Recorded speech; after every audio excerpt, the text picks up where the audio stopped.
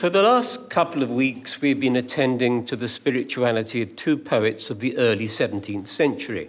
To move onwards from them to the Jesuit priest and poet Gerard Manley Hopkins involves not simply a pole vault of 150 years, but an encounter with a very different cultural, artistic, and religious atmosphere. Our theme this evening is heaven, so I can do little better to clarify the contrast than to start by reminding you of just one stanza from George Herbert's poem, The Elixir, which we examined last time. A man that looks on glass, on it may stay his eye, or if he pleaseth, through it pass, and then the heaven espy. Herbert was writing on the crest of one of the great ages of astronomical investigation, and in the aftermath of the Copernican revolution. Donne, for example, evokes both the Ptolemaic and the Copernican systems.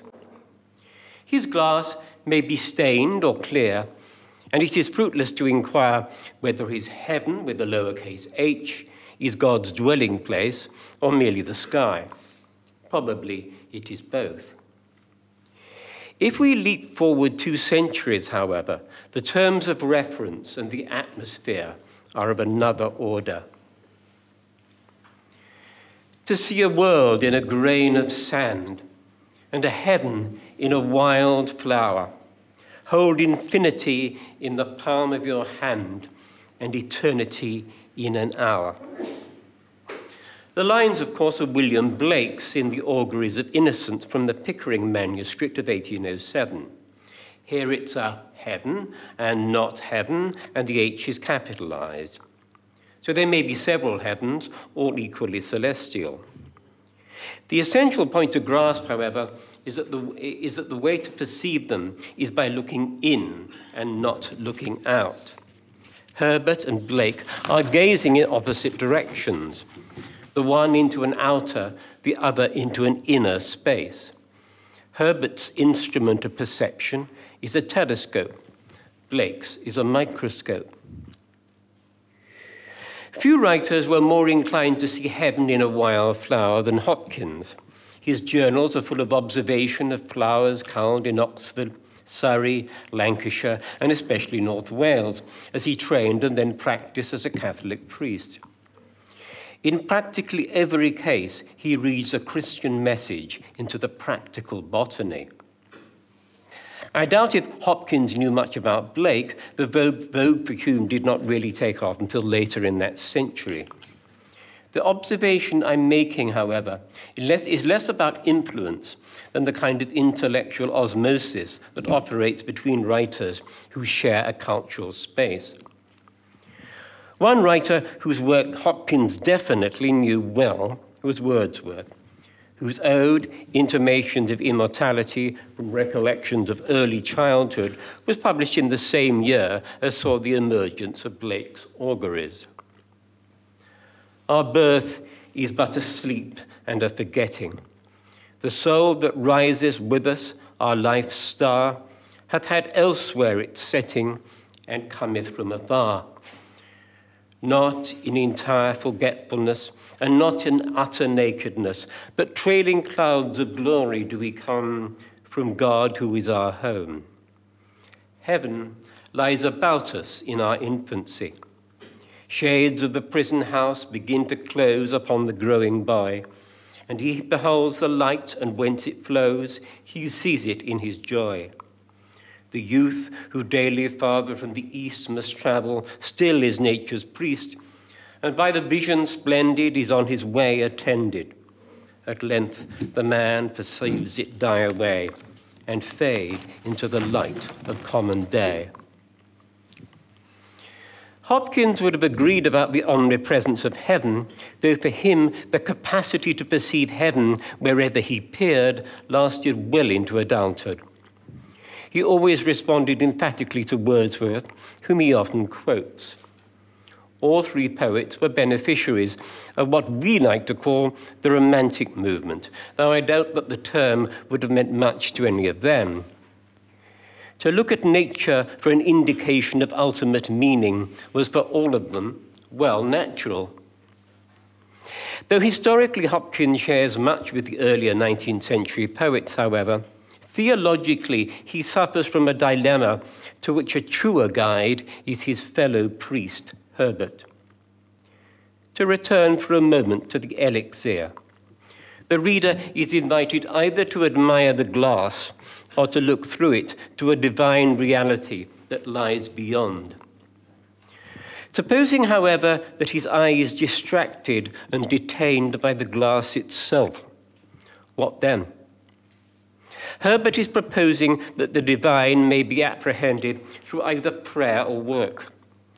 Beauty, too, may be a reflection of the divine. It does not seem to have dawned on him or troubled him that beauty might itself become the object of worship. For Hopkins, however, indebted as he was not only to Romanticism, but in almost equal measure to aestheticism and to England's Roman Catholic revival, the danger and the potential for conflict between these several initiations was always present. Worship could become idolatry in the wrong hands, which is as much as to say the most sensitive hands.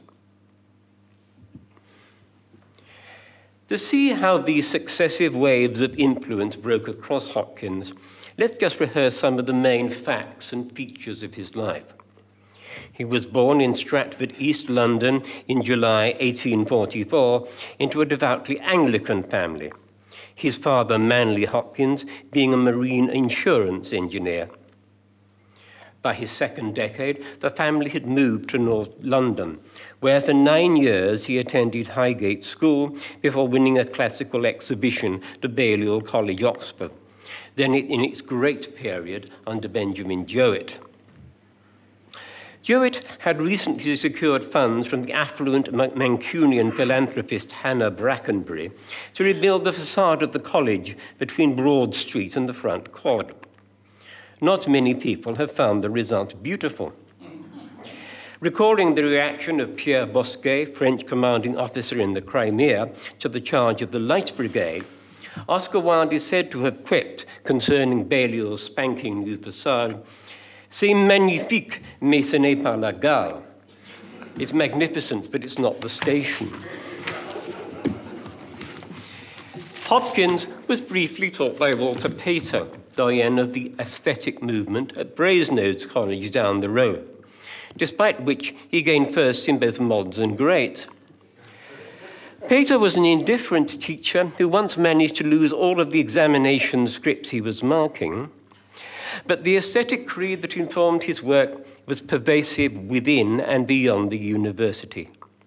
Hopkins went walking with him in May 1866 and seems to have absorbed from him not so much a set of beliefs as a way of looking, a tendency that was reinforced by reading Ruskin, whose modern painters, with its talk of the truth of the open sky, the truth of the central mountains, the truth of the vegetation, etc., gained Hopkins's respect, much as he jibbed at Ruskin's politics. Oxford was then in the throes of the Tractarian movement, which was attempting to revitalize the Catholic roots of the Church of England. Like John Henry Newman, who had led the movement and then quitted the established church to embrace Roman Catholicism, Hopkins soon became convinced that the Tractarians did not go far enough. So in April 1866, he wrote to Newman at the Oratory in Birmingham stating, "I am anxious to become a Catholic." At the same time, he wrote announcing his resolve to his parents, who were appalled. He was received into the Catholic Church by Newman that very year, and following his graduation, began training as a Jesuit at Manresa College, Roehampton in 1868. His training involved periods of study at Roehampton, at Stonyhurst in Lancashire, at St Bynoes in North Wales. It is from this period that a series of journal entries recount his absorption in the minute details of his natural surroundings, perhaps at its most acute in Wales, and his attempts to interpret the relevance of this awareness for his vocation and his faith. Entries from 2 successive summers, for example, attest to his passion for bluebells. The following was written in 1870 in Roehampton with a pen sketch of an English bluebell, or to give it its Latin botanical name, Endymion non-scriptus. From Hopkins's Journal, June 1870. I do not think I have ever seen anything more beautiful than the bluebell I've been looking at. I know the beauty of our Lord by it. Its inscape is mixed of strength and grace like an ash tree. The head is strongly drawn over backwards and arched down like a cutwater, drawing itself back from the line of the keel. The lines of the bells strike and overlie this, rayed but not symmetrically. Some lie parallel. They look steely against the paper, the shades lying between the bells and behind the cockled petal ends and nursing up the precision of their distinctiveness. The petal ends themselves being delicately lit. Then there is the straightness of the trumpets in the bells, softened by the sight in ptasis and by the square splay of the mouth. One bell, the lowest, some way detached and carried on a longer forestalk, touched out with the tips of the petals, an oval not like the rest in a plane perpendicular to the axis of the bell, but a little atilt, and so, with the square in rounding, turns of the petals. Typical of Hopkins is a mixture of minuscule, almost microscopic natural detail and a technical, non-botanical vocabulary, some of which he has borrowed and some of which he's made up. An entasis is the slight swelling around the girth of columns supporting buildings of the Doric order, designed to offset the convex appearance of purely perpendicular colonnades. An architectural effect of this sort, we are invited to conclude, implies the existence of a divine architect. Inscape is one of 2 terms that Hopkins devised around this time to convey his apprehension of particular created beings. It is best described as an inner landscape, a diorama of created essence, evident in and unique to every single creature. Along with it went instress, the principle and kinetic force impelling and inspiring each animal, plant, or person. There are a couple of other terms that can help us to understand both the poetry and the prose of this period. Again, one derived, the other coined, or rather adapted. While reading in the college library, Hopkins had come across the writings of the 13th century scholastic philosopher John Duns Scotus, 1266 to 1308, who in successive sections of his dissertation, the Ordinario, had addressed himself to the question of properties of form by means of which we discern the individuality of particular things. 2 principles he had felt were at work, a principle of non-divisibility and one of difference. If I strip one petal from this particular bluebell in that particular clump, it will no longer be itself, nor will it be so if I subsume it into the whole clump as taken together. It is this bluebell, not just a bluebell, nor is it merely a flower.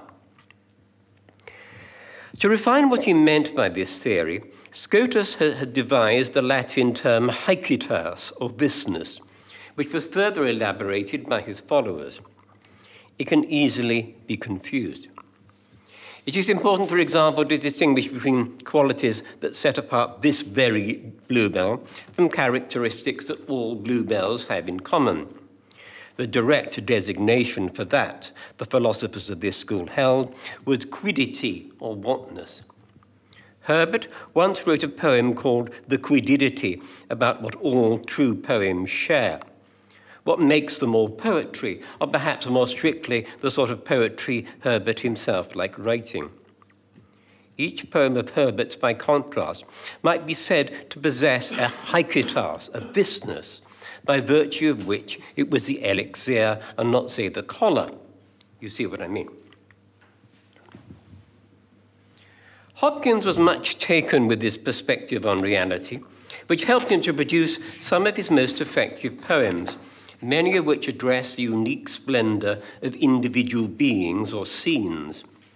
But it had a deleterious effect on his academic progress, because he was coming up to his theology exams, in which he seems to have written eccentrically Scottish responses to questions that required answers more along the lines of St. Thomas Aquinas, the theologian whom the Jesuits regarded as definitive and orthodox.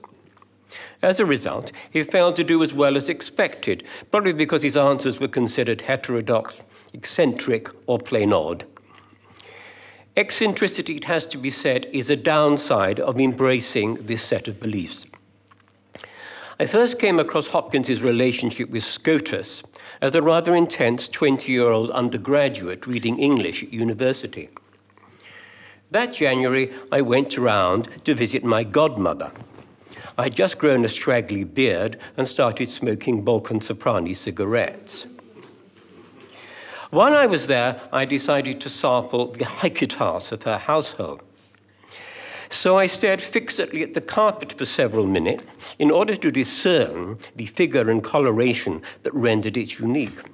Then I peered intently at the clock on the mantelpiece to work out the peculiar features of its face. My godmother had started to sigh. Finally, I gazed absorbedly at the television in the corner to describe its unrepeatable shape and design. After 20 minutes, my godmother could stand it no longer. She pointed down at the carpet and said, "Carpet!" She leant up towards the clock and shouted, "Clock!" She indicated the television and yelled, "Television!" When I returned home, I discovered her and my mother engaged in a deep and concerned conference over the telephone. Hopkins, it has to be said, also had his comic moments. He was quite a small man, and at Roehampton they couldn't find a cassock short enough to fit him. So he loped around the grounds in the wake of the other novices, occasionally tripping over the hem. As the curate of the Church of the Immaculate Conception at Farm Street in Mayfair, he once reduced the congregation to paroxysms of mirth with a sermon comparing the Blessed Virgin to a cow. Eventually, the order seemed to have concluded that pastoral work was not his forte, and dispatched him to Dublin to inaugurate the chair of Greek at the newly established University College. His duties entailed mounds of marking, and though as an Oxford undergraduate, he had attended debates on the Fenians at the Union and supported motions advocating Home Rule, in Ireland he felt excessively English, exiled and lonely. He died of typhoid fever in Dublin in June 1889, at the age of 44. His last words are reported to have been, "I am so happy." But in his last years, he penned a series of sonnets expressive of deep personal dismay. "Soul, self," he cries in one. "Come, poor Jack self, I do advise you, jaded, let be." Sometimes he thought he was not in heaven at all, but in another place. A second sonnet ends with the lines, "I see the lost are like this, and their scourge to be as I am mine, their sweating selves, but worse." This is another term he constantly repeats, self or selves, as vernacular monosyllabic equivalents to inscape. Self or selfness recur throughout his verse. In As Kingfishers Catch Flame, each mortal thing does one thing and the same, deals out that being indoors each one dwells. Selves goes itself, myself it seeks and spells, crying, "What I do is me, for that I came." Little wonder that in his own time Hopkins' verse and his personality were considered odd. The Jesuits rejected some of his verse when submitted to their magazine The Month, including the magisterial record, the Deutschland. We only possess a body of his work at all because he sent it in letters to his friend Robert Bridges, who eventually became poet laureate. But fearful of the reaction of conservatively minded readers, Bridges held it back for almost 30 years, only bringing out an edited selection in 1918, after which it had a transforming effect on several generations of modernist poets, from Auden to Dylan Thomas. So Hopkins became an anomaly, a mid to late Victorian poet, the arc of whose influence was delayed until the 20th century, to which its difficult style and social alienation at last appealed. Considered in terms of his own time, though, Hopkins's work and life posed problems of which he himself was only too conscious. When, for example, does self turn into self-absorption or selfishness? No wonder Hopkins found it so challenging to live in community. What were the implications of a reverence for physical beauty for a celibate priest committed to the monkish ideal of the discipline of the eyes? Sometimes, in Herbert's terms, Hopkins gazed through the glass at the heaven beyond. He was all the more troubled by those moments when his eye stayed on the glass itself. In a poem of August 1885, To What Serves Mortal Beauty, he dwells on these difficulties. It is not his best poem, but it is among his most revealing, and you'll find it on the extra sheet. The starting moment is the episode recounted in Bede's Ecclesiastical History of the English People, when the 6th century Pope Gregory I noticed some handsomely blonde British boys in the Forum in Rome and asked his attendants who they were. Told they were English slaves, he replied, according to Bede, non angli sed angeli, those are not angels, they're angels, and promptly dispatched Augustine to establish, or more strictly re-establish, the church in England. So was Britain re-evangelized because the Pope once upon a time had the hots for a full English? Hopkins himself responded to beauty in many forms, including the music of his favorite composer, Henry Purcell. But unless those beauties directed him to God, he is obliged to ask, what use did they serve? In this poem, Hopkins turns over the possibilities. To what serves mortal beauty? Dangerous. To set dancing blood the O seal that so feature? Flung prouder form than Purcell tune led tread to? See, it does this, keeps warm men's wits to the things that are. What good means, where a glance master more may, than gaze out of continence. Those lovely lads once, wet fresh windfalls of war's storm. How then should Gregory, a father, have gleaned else from swarming Rome? God to a nation dealt that day's dear chance. To man that needs would worship block or barren stone, our law says, love what our love's worthiest, we're all known. World's loveliest, men's selves. Self flashes off frame and face. What do then? How meet beauty? Merely meet it. Own, home at heart, heaven's sweet gift. Then leave. Let that alone. Yea, wish that though, wish all. God's better beauty, grace. I think this is where we open the discussion out to the floor and get reactions. Is this a poem that you know well, Hilary? Quite well. I'd just like to say that I thought that was extremely well read. Hopkins is very difficult to read properly. Yes. So thank you. Yeah. Absolutely. Yes. Yes, it is one I know. He's troubled, though, isn't he? He's troubled. One of the first adjectives is dangerous. Beauty is dangerous. It's seductive. It may It may distract one. But that's part and parcel of what Hopkins... If he was less troubled, he wouldn't have been as good a poet.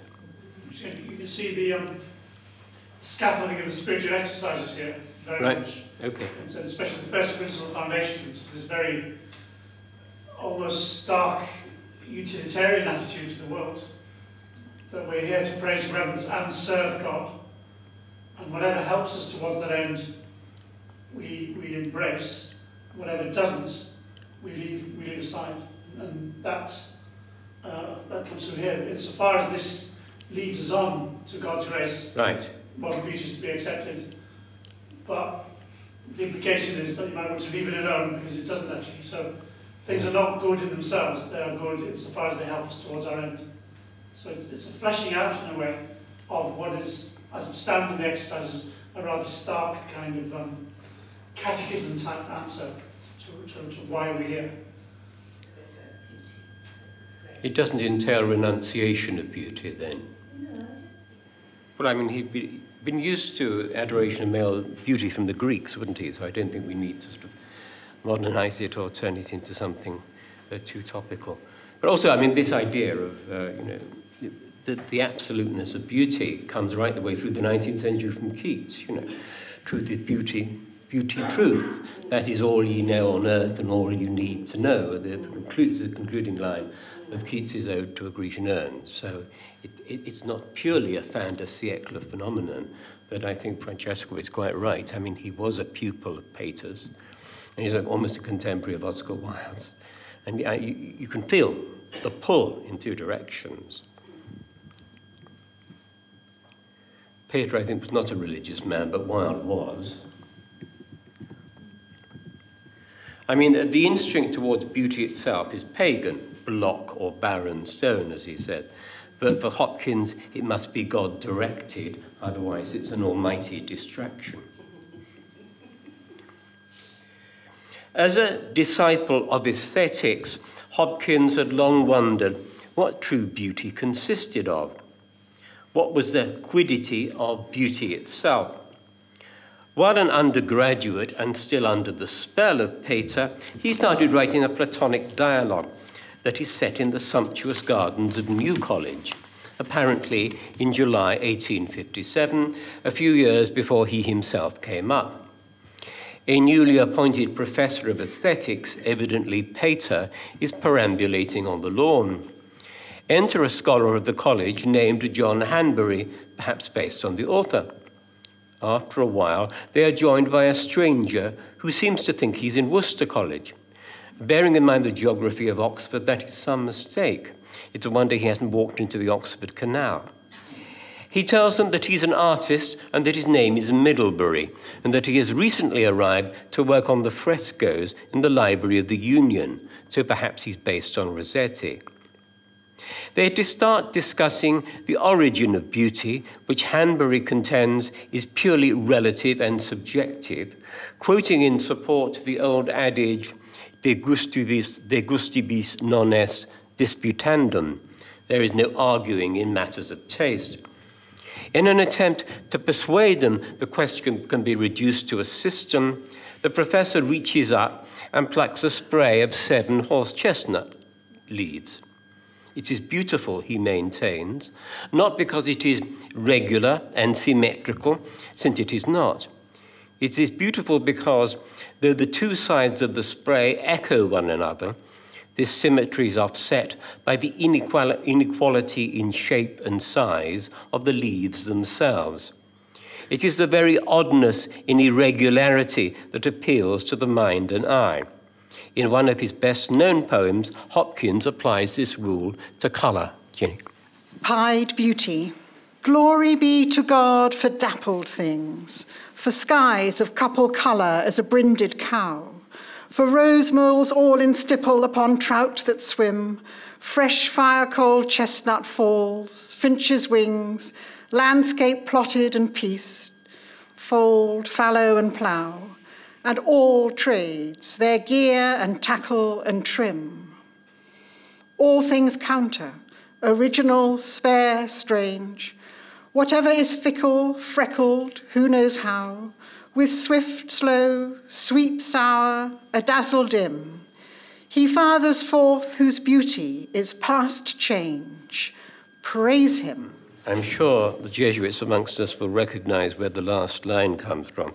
He's simply adapting the Jesuit motto, ad majorem gloriam Dei, to the greater glory of God. It's justly, I think, one of Hopkins' finest and best-known poems. Its form is unusual. It's what's known as a curtal sonnet. And as for what a curtal sonnet, C-U-R-T-A-L, a curtal sonnet. In a letter to Bridges, Hopkins explained that this was a curtal sonnet, a form that he had invented. That is, it was constructed, in Hopkins's words, in proportions resembling those of the sonnet proper, namely 6 plus 4 instead of 8 plus 6, with, however, a half-line tail piece. So the equation is rather 12 and a half, 9 and a half equals 21 and a half equals 10 and a half. So in other words, it's a stripped-down sonnet in essence, and it's a form that Hopkins himself devised. So what we have really is an irregular sonnet praising chromatic irregularity. Is he arguing a theological point, do you think? I mean, God is supposed to be constant and uniform and predictable, whereas the world that he creates is rife with contradiction, and its beauty seems to come from the contradiction. Is that what's troubling him? Is that what he's wondering about? I don't see it as a concern for him. I don't detect anything perplexing. I just take it as a poem straight celebration. And again, I keep plotting this in terms of the exercises, but at the other end of the exercises from the first minute of our nation, you have the contemplatio, this contemplation, where God is presented as one who labours for us. Yes. And God fathers forth, and he presents the divinity as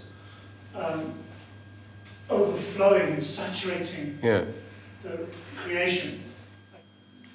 I think the essential figure here is Ruskin, because Ruskin had a very different view of labour and industry from, Brunel.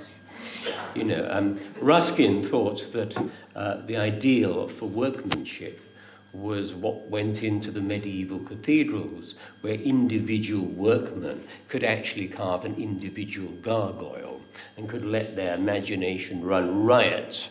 So if you go down the line of, capitals in a Gothic cathedral, one that's unrestored by the Victorians, you actually see that every single gargoyle is different. That's because there was an architect, maybe a master craftsman, who directed the whole operation, but the individual operatives could do as they like. Now, there's a great deal of, difference between that and, a computer or a computer belt or what happens in a factory. In a factory, you get a number of identical units which are made according to a master plan. That is what Ruskin objected to, and that I think what Morrison objected to, and this is what Hopkins objected to too. And I think all of them really want to go back to a kind of medieval ideal of the craft guilds, where everybody had a skill which they could individually, again it goes back to the idea of self, each workman has a self, and he creates an object which is an expression of his vision, not an overarching vision imposed from above by an industrialist, by somebody who's telling him what to do. So I think that's what he's saying here, all trades, their gear, tackle, and trim. These are deliberately kind of monosyllabic, almost, medieval Middle English words, talking about the condition in which people actually have their individual trade, and they do it as they want. So it's a... Yes, he's thinking of part of an organic community. Yes. I mean, he did not like industrial cities, did he? He didn't particularly like working in Liverpool or anywhere like that, no. They hated the factory system, but they respected labour. I think that's what it comes down to. So, I mean, the ideal is both very quite conservative, but also quite communist. I mean, I get the impression that Ruskin and Hopkins could both have gone either way. They could either be signed the Communist Manifesto, or they could have become reactionary Tories. And in their minds, the two ideals were completely reconcilable, because they wanted to go back to what they perceived as the communal ideals of medieval workmanship. But it all had to be part, I think, of organic, almost medieval community. Could we then turn to the next poem? May is Mary's month, and I muse at that and wonder why. Her feasts follow reason, dated due to season, Candlemas, Lady Day. But the lady month, May, why fasten that upon her, with a feasting in her honour? Is it only its being brighter than the most are, must delight her? Is it opportunists and flowers finds soonest? Ask of her, the mighty mother. Her reply puts this other question: what is spring? Growth in everything, flesh and fleece, fur and feather, grass and green world all together, star-eyed, strawberry-breasted throstle above her nested cluster of bugle blue eggs, thin forms and warms the life within, and bird and blossom swell in sod or sheath or shell. All things rising, all things sizing, Mary sees, sympathizing with that world of good, nature's motherhood. Their magnifying of each its kind with delight calls to mind how she did in her stored magnify the Lord. Well, but there was more than this. Spring's universal bliss had much to say to offering Mary May. When drop of blood and foam dapple bloom lights the orchard apple, and thicket and thorpe are merry with silver-surfed cherry. And azuring over Greybell makes wood banks and breaks wash wet like lakes, and magic cuckoo call caps, clears, and clinches all. This ecstasy all through mothering earth tells Mary her mirth till Christ's birth, to remember, and exaltation in God, who was her salvation. This, surprisingly, or perhaps not surprisingly, was one of the poems that the Jesuits rejected. It was when Hopkins was working as a teacher in Stonyhurst College in Lancashire, and they were creating a Mary garden. And all the Jesuits were in the school were asked to contribute something, and Hopkins contributed this poem, or suggested that this poem be read out, but they didn't want it.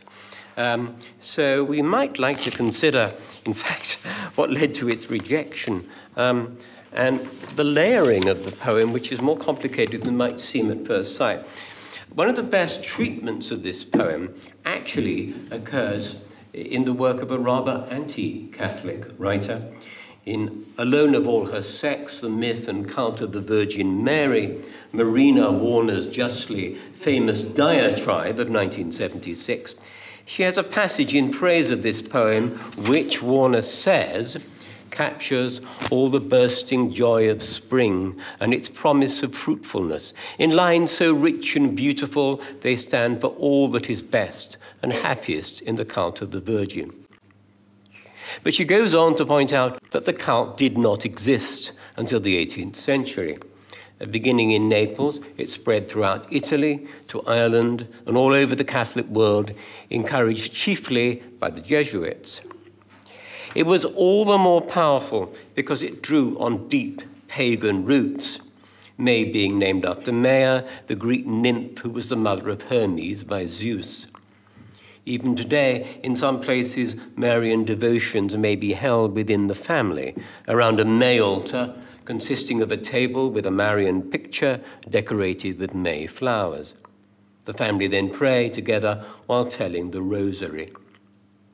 In the poem, Gerard Manning Hopkins seems to be responding to the month, to the established Catholic cult, and to the ancient reverberations. It might in fact be considered his only successful heterosexual love poem. Reactions. But the actual association of May with her, which seems in some ways quite arbitrary, is something that evolved from the 18th century onwards. Though, as I've said, it does draw, well, in two directions. It draws on the Marian cult, which comes through from the early Middle Ages and before, but it also draws on these profound pagan roots. Just as so many pagan festivals, including Christmas, were co-opted by the Christian church. So May, as a month of botanical and theological rejoicing, seems to come through from much older roots. But I think one can sense maybe a slight tension in the poem between those pagan roots and the theological interpretation. And I think we can see perhaps the reasons why the poem was less than popular with the authorities and the way that it was considered quirky. If we actually compare it with the poem that I've reproduced on your sheet, which is a poem about Mary and Mary's mum, produced 30 years earlier by John Henry Newman, of blessed memory, who you'll see hanging on the wall. He himself wrote a celebration of May as Mary's mum, which he wrote in the Oratory in Birmingham in 1850. Paul. All is divine, which the highest has made, through the days that he wrought till the day when he stayed, above and below, within and around, from the centre of space to its uttermost bound. In beauty surpassing, the universe smiled on the morn of its birth, like an innocent child, or like the rich bloom of some delicate flower, and the Father rejoiced in the work of his power. Yet worlds brighter still, and a brighter than those, and a brighter again he had made, had he chose, and you never could name that conceivable best to exhaust the resources the Maker possessed. But I know of one work of his infinite hand, which special and singular ever must stand, so perfect, so pure, and of gifts such a store that even omnipotence ne'er shall do more. The freshness of May and the sweetness of June, and the fire of July in its passionate noon, munificent August, September serene, are together no match for my glorious Queen. O Mary, all months and all days are thine own. In thee lasts their joyousness when they are gone. And we give to thee May, not because it is best, but because it comes first and is pledged to the rest. Well, Newman was a great church leader, and he produced some very nice hymns. I Kindly Light is one of my favourite, I think. But I don't think anybody would call Newman a great poet. So the question therefore arises, what makes Hopkins a good poem? And why is Newman's poem less satisfactory? I better ask a poet who's sitting in the front row. Yes? Yeah. What, me? I think it's to do with Hopkins' relationship to language, surely. Yeah. I mean, Hopkins is a great linguist. Yes. You couldn't make this in him, I don't think. No. It's amazing, in fact, how few of Hopkins' poems have been set to music. We said about Herbert. So many of Herbert's poems have been set to music. But I once made the mistake of trying to set the Wreck of the Deutschland to music. I didn't get very far. It's in the interrogative throughout, whereas Newman's. It's an act of veneration, but it's almost in the imperative. I don't think we should push the problem under the carpet. Hopkins did burn his poems when he joined the order.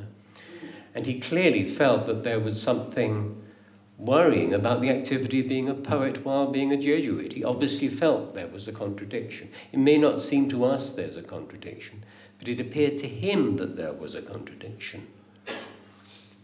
Eventually he got round to writing poets again in 1870, but he didn't spread them around much, and I don't think he read them much to his fellow Jesuits, and he sent them in letters to Robert Bridges. I think he would be absolutely amazed to know that this lecture was taking place this evening, but he probably thought when he sent them in letters to Bridges that was the end of the matter.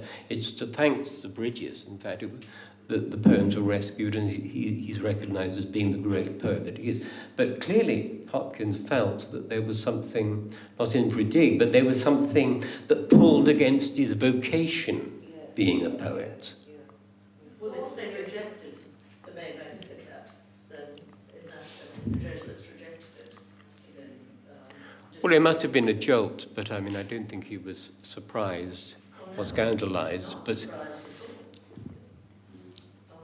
I mean, I think he thought that his poetry questioned things, and I think he thought that questioning itself was worrying, that as a Jesuit he should be accepting things and not questioning them. Well, I think he does, and I think he's very thankful for it, but you know, in his later sonnets, he seems very distressed by the isolation which results from this. You know, poor Jack Self, you know, he was very, very hard on himself, and I think he did suffer very markedly from feelings of self-recrimination and guilt and self-reproach. Well, do you think... No, I'm not doing Carrying Come, but can you talk a bit about the poem, if it's one of your favourites? But these belong the late period when he went to Ireland. He did feel intensely isolated for a lot of different reasons. I mean, he was an English person in Ireland. I think he actually approved of Home Rule, but he felt very alien and isolated, even I think within the Jesuit order in Ireland. He hated his job, which was marking scripts by and large. He didn't feel it was creative at all, and he felt he was going nowhere. And I think he was distressed by his own distress, because he should have been thankful, but he felt profoundly depressed, actually. And this selfhood, which is a source of praise in the early poems, seems to turn inward and become rancid. So these are the mountains of distress that somehow he has to overcome. I think that's a very good prompt, actually, for the next poem, which is God's Grandeur, which is a poem about the deep beauty that lies beneath the surface of things. The world is charged with the grandeur of God. It will flame out like shining from shook foil. It gathers to a greatness like the ooze of oil crushed. Why do men then now not wreck his rod? Generations have trod, and all is seared with trade, bleared, smeared with toil, and wears man's smudge and shares man's smell. The soil is bare now, nor can foot feel being shod. And for all this, nature is never spent. There lives the dearest freshness deep down things. And though the last lights off the black west went, oh, morning at the brown brink eastward springs, because the Holy Ghost over the bent world broods with warm breast and with our bright wings. I think this is probably my favourite Hopkins poem. In fact, I've asked for a sentence from it to be put on my tombstone, that's all. It was sent as a birthday present to his mother in April 1877.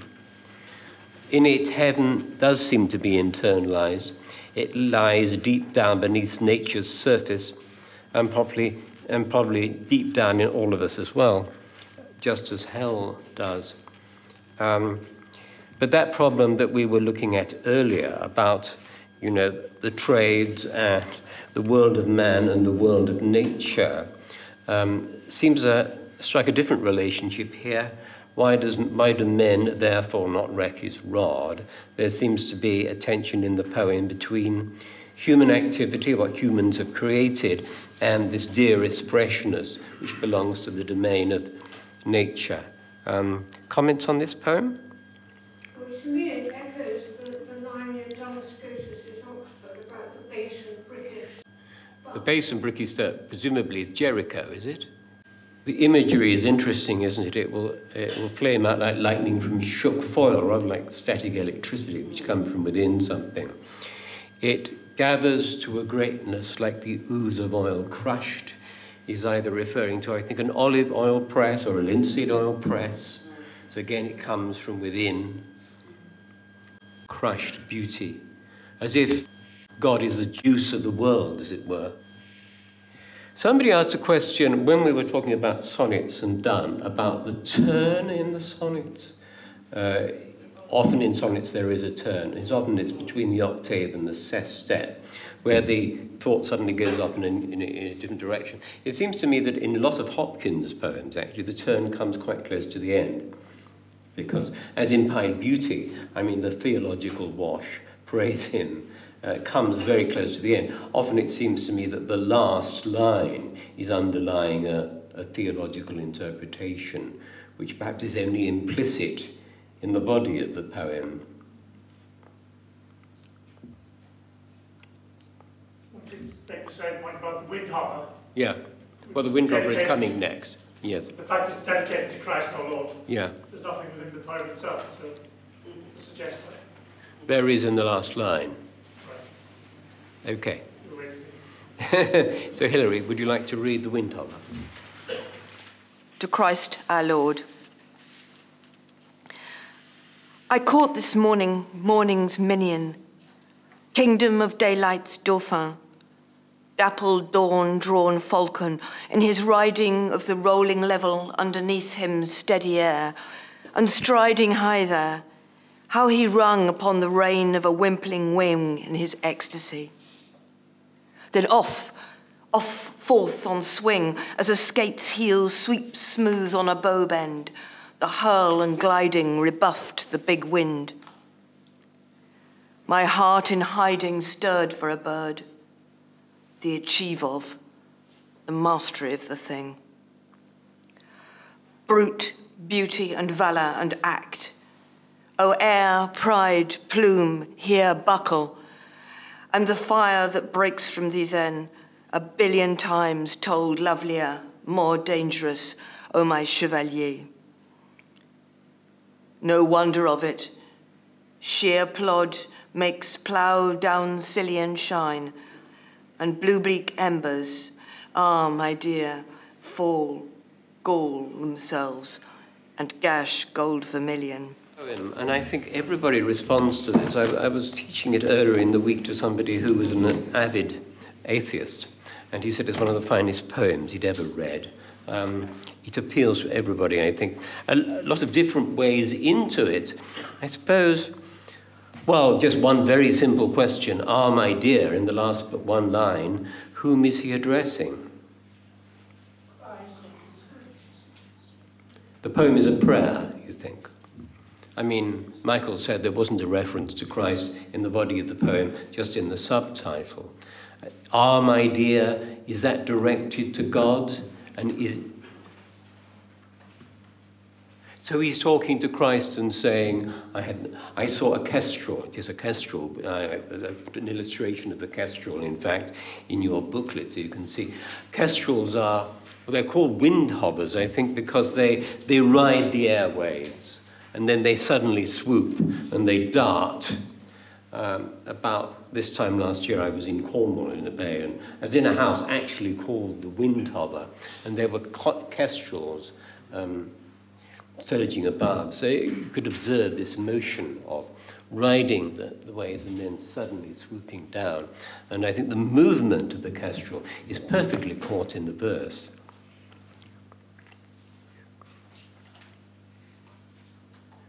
So you think the poem is a prayer?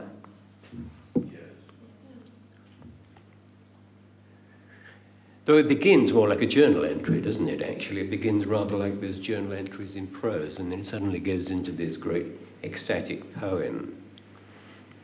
And there is a break. I mean, but the break, I think, comes, or maybe it's more between the octave and the sestet here. Brute beauty and valour and act, O pride, plume here, buckle.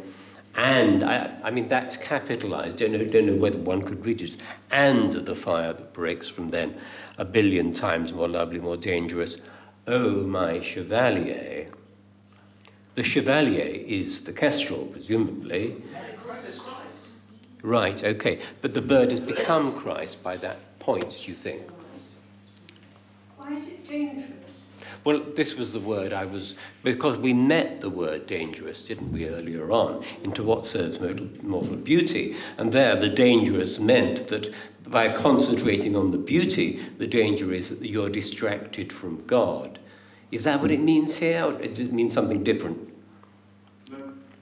And I suppose the question for me was about who thee is in the Father prays from thee then. Yes. Because of Yeah.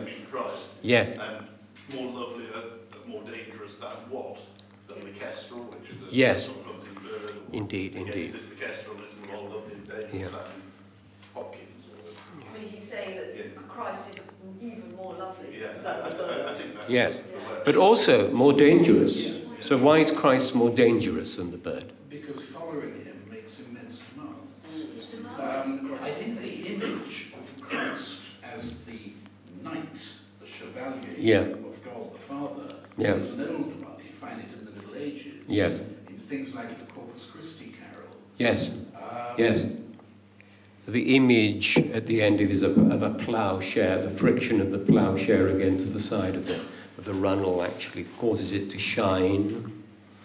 And the final image, of course, is of something maybe Hopkins himself has done, which is actually banking down a fire, and you rake out the ashes, and as you do so, suddenly there's this flash of luminosity from within, which is precisely what the bird, what the chevalier has yielded in this moment of exposure. And I suppose that the theological thought is that by sacrificing himself on the cross, by humbling himself, by buckling, Christ unleashed this tide of salvation, which is transformative, but also, to use that word, dangerous to us as well as to him. It's closer to Herbert than to the Romantics. It's rather turned the Romantics on their head. I mean, the Romantics, rather like the West Wind, I mean, they like gush, like energy. They did not like, I suppose, restraint. And this poem is about the beauty that comes from restraint. This bird is beautiful, not only because it is magnificent, but because it's disciplined. It's got the discipline of a bird of prey, just as Christ has.